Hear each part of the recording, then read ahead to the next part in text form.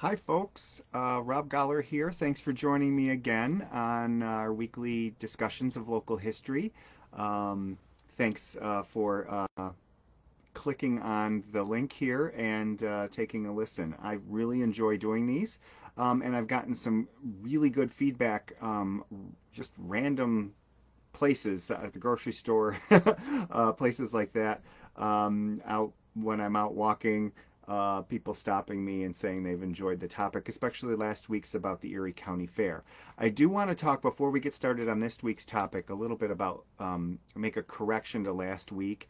I had said, um, there was some confusion about where the fair was before it landed in Hamburg permanently. And we actually have hosted the fair here in East Aurora. And if you want to learn more about that and you didn't listen last week, just click on the video last week about the history of the Erie County Fair. We hosted it here in 1850 and 1854. There was some confusion about where it was in 1855, and I had misstated a fact about the fair when it was held in Orchard Park. It was known as East Hamburg at the time, and I had misstated. I think I said the governor had spoken there when in fact it was just it was a famous journalist who spoke at that fair, and it was in East Hamburg in 1855. However, there was some confusion, and I even got myself confused. And after I got done with the video, I was thinking, oh, did I say the right thing? Because I said that the fair in 1855 was held in East Hamburg, and I had saw it someplace else.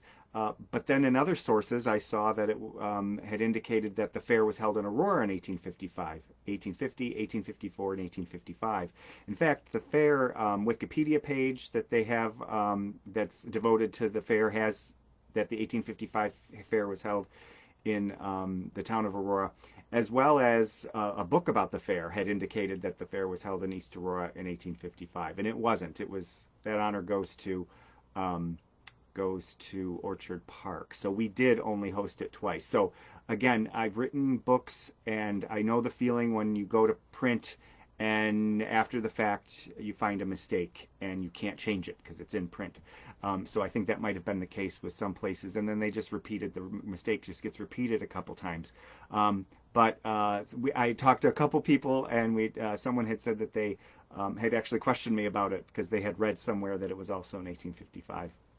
And I'm a stickler for facts, so I double checked, and there was an error in some written history about the Erie County Fair. So thanks for bringing that to my attention. Sorry if there was any confusion, but 1850, 1854, the fair was held here in East Aurora. And if you want to know more, just listen to last week's discussion.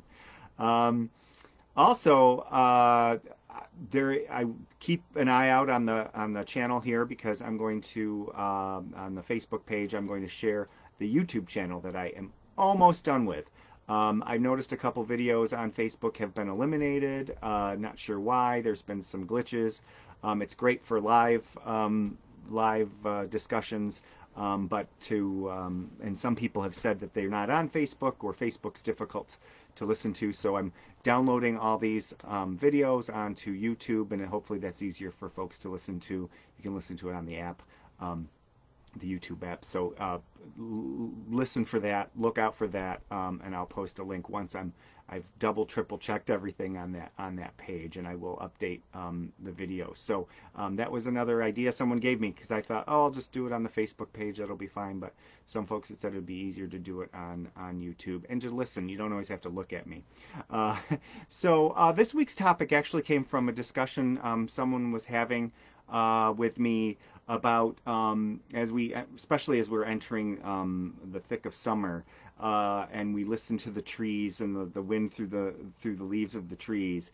And I had posted on the Aurora Town Historian Facebook page a great article from 100 years ago when East Aurora in May of 1923 held a reforestation day, and they planted, according to the news reports, 25,000 trees here in the greater East Aurora area. And the effort, no surprise, was led by Albert Hubbard II of the Roycroft, And he was in charge of the Roycroft at the time because Albert Hubbard, his dad, had died on the Lusitania. And the Reforestation Day planting trees was done in honor of his dad. But the Fish and Game Club here in East Aurora was also really involved in this 1923 Reforestation Day. This was a big deal, and I was surprised at how big of a deal it was in 1923. I had in my head always just assumed that environmentalism, I've fallen into the trap. Now we know better, but I fell into the trap of thinking that environmentalism, saving trees, replanting trees, reforestation efforts were Earth Day. They were modern day things as we talk about climate change and all those things. But in fact, these environmental efforts go back more than 100 years. And when I came across this article about Reforestation Day in May of 1923 in East Aurora, and it was a big deal. They actually had a big parade in the community. The Fish and Game Club members and the Roycrofters led this parade down Main Street. They volunteered all day. The mayor declared it a holiday in the community, a civic holiday. Businesses actually closed for the day so that customers and employees could actually go out into the community and help with the planting of all these trees. And it just was a community effort that the entire community seemed to rally around and to close everything down so that everyone could focus on this effort. So it was a really, really big deal. It wasn't just a little ceremony in front of the Roycroft where they planted a tree. They did do that, but there was a huge effort to plant trees, 25,000 according to the one count, across the community, and it happened again and again. And they kept planting more and more trees. It wasn't just a one-off, one-day event. So planting trees is not a new concept. Saving trees, preserving trees is not a new concept. It goes back more than 100 years. In fact, 1923, that's the date I found, but as I researched it more, what was happening is the country was growing, and through a variety of things, building houses, fires, there were forest fires back then as well, natural disasters, and a lot of it was cutting down of the trees. Disease had taken its toll. So by the late 1800s, we had lost a lot of trees in the United States. And actually in the late 1800s, the U.S. Forest Service was started. The government started an effort to implement reforestation efforts toward the turn of the century. So this wasn't an East Aurora thing. It was a nationwide effort to reforest, to bring trees back, because we had lost a huge percentage of our trees. And so East Aurora was not in a vacuum on this. Of course, we had local organizations that made it a priority, but communities across the country were encouraged, were funded in order to plant trees that had been lost. So there were a lot of acts of Congress and bills and programs, the U.S. Forest Service being one of them, to bring trees back to reforest.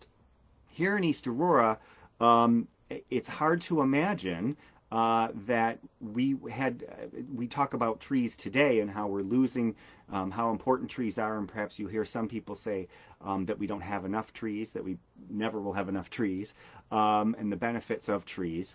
But if you look back, and I'm going to post these if you're watching on Facebook, if you're watching on YouTube, head over to Facebook, I'll put a link, and I'm going to put some photographs of and I can't do it now live for some reason. It won't let me post photographs, but I'll do it as soon as we're done live here. And if you're watching later, you can look at them. But it suddenly clicked to me as I was reading about the reforestation efforts of the 1920s into the 1930s, how bad it was 100 years ago, even in the 1920s into the 1930s, of how many trees we did not have. And it dawned on me that there are photos, as we were going through photos of Hamlin Park, and there was a field day at Hamlin Park, and the children are playing and doing competitions in Hamlin Park. we focused on the kids. We focused on the girls racing and the boys racing and the three-legged races and the various spelling bees that they did during the field days that were held in Hamlin Park 100 years ago. In the background, you can see all the way to the hills that are in South Wales, beyond the village, all the way. And I thought, wow, we can't do that today. If you stand in the middle of Hamlin Park, you can't see beyond Hamlin Park. You can't see if anywhere that you're in the village beyond just a couple blocks maybe. I'm looking out of my office here. I have a great view to the east. I can't see the horizon. Why? There are a ton of trees. But 100 years ago, these pictures of Hamlin Park, you can see all the way to in the hills in the background. And today you don't. Why? Well, because the trees that were planted 100 years ago and then the program that just continued have blocked our view. So we now have more trees because of this effort 100 years ago. And now I look at those pictures from 100 years ago in a whole different perspective, a whole different viewpoint. And I look for, the trees and the view. There are pictures that we have standing up on the hill outside the village, looking down toward the village, and you can see practically the whole village. You can't do that today. There are trees. You can't stand up on Castle Hill and look down. And another good example, and I'll post the pictures as well, is to the west outside of the village as you're going out Route 20A, Rushing Waters, that big castle-looking house. There are great old pictures that we have where they took a picture from the hill across what is today Route 28, looking across the creek, and you can see clear across. And yes, some of those old pictures were taken during winter time, but some even in good weather, and you can actually see there are no trees along the banks of Cazenovia Creek. What happened? Well, late 1800s, early 1900s, here in East Aurora, yes, there were a couple diseases that went through and took trees, but mostly we were building a lot of houses. There were a lot of people moving here. There was a lot of construction, and most of the lumber came local. So, came from local sources. There's actually a huge lumber yard where Pine Street is today. Going all the way down, we have photographs of the lumber yard there, and they took a lot of trees down in that section of town. And there were lumber yards all over selling lumber, and they would clear forests, take down trees for the lumber they would use to build houses. So this was happening in the 1800s, and people, frankly, didn't think about the repercussions of it. Today we have programs where you take a tree down, you put at least one up, you plant at least one to replace it, or two to replace the one that you took down. Back then they didn't think about it. They just cleared. There are photographs of the late 1800s where the Grove, which is today Hamlin Park, it was known as Holmes Grove then, is obvious in the middle of the village. You look for a picture of the village looking across what is today the village of East Aurora, and there's just this plot of trees in the middle. That's the Grove, because everything else around it was taken down. For streets and houses, they would clear. A lot of times they do that today. Some developers will do that, and you'll hear, especially in our village, but a lot of places where the planning boards will insist that trees be saved when possible.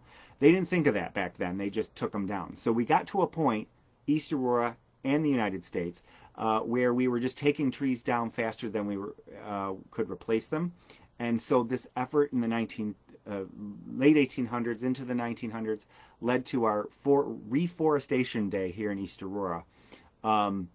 And thank goodness they did that. So today, many of the trees that we have, we have several trees that are over 100 years old that probably were part of this effort. But the effort just kept continuing, and so we are reaping the benefit from what was happening 100 years ago. Yes, I'm going to. Yes, Mark, thank you for putting that on there. I'm going to definitely. There's a comment in here about